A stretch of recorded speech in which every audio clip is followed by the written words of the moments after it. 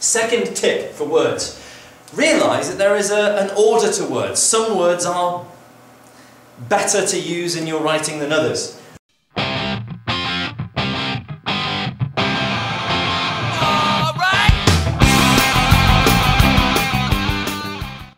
I spent a lot of years teaching child language acquisition at A-level, and one of the things we always teach students is that babies' first words are usually going to be things, nouns. Dada, mama, food, whatever it is. We go around labelling the world. Book, tie, pen, sky. Nouns are usually the first thing that we learn, because we need to label things and ask for things. You know, a baby needs to know dinner, you know, or food, or whatever it is. They need to be able to ask for these things. The next thing that we tend to learn are verbs.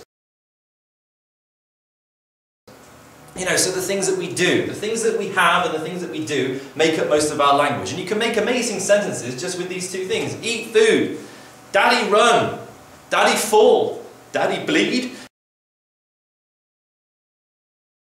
You know, all these sorts of sentences you can make with just these things. As we go on, as we learn adjectives. Where we say not just what kind of food we want, but the specific kind of food we want. Not just what toy we want, but the colour of toy. So, I want red car, yeah? The red one, not the black one, or the white one, or the yellow one. I want a big drink. You know, the adjectives give extra detail. And then later down the line, we learn our adverbs.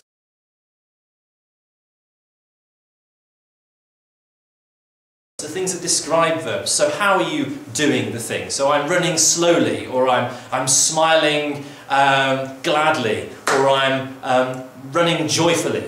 And what I would say is that this sort of hierarchy, as well as being the order that babies and children learn words, is also the sort of hierarchy that I see in students' writing.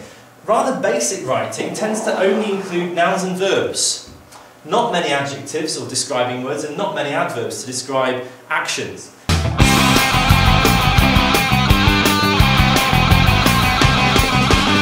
So what I would say is, just as a child grows up, it uses more complicated language. One of the things that you need to start to think about if you want to improve your vocabulary is your descriptive vocabulary.